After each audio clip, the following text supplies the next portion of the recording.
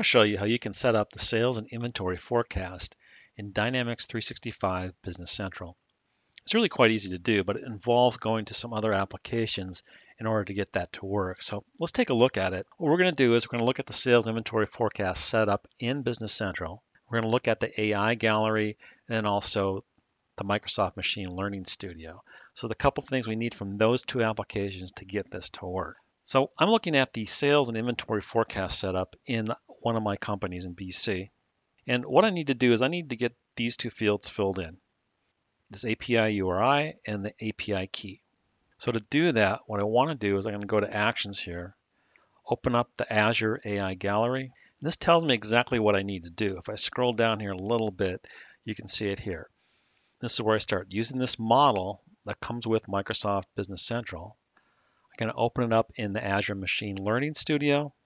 I'm going to run it and then deploy the web service, then copy the two keys into Business Central. So this is the information right here that we're going to do. I'm going to open up the Microsoft Machine Learning Studio.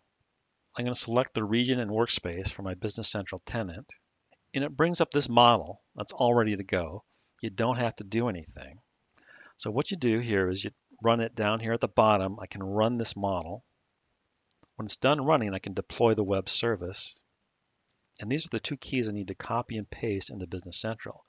Here's the API key. If I click on Request Response, it's going to give me the API URI right here. I can just copy and paste this into Business Central, and I'm ready to go. I've entered these two items into Business Central, and I can modify these other variables if I want to. I have different models listed here. I can scroll down and get the one that makes the most sense for me. So what are these? Here's a blog article that explains some of these methods. I'll take the link and include it in the bottom of the video. Let's now take a look at how this behaves in Business Central. I'm going to this item I have for which I've entered a lot of sales data. So if I scroll down to the right here, I can see the forecast.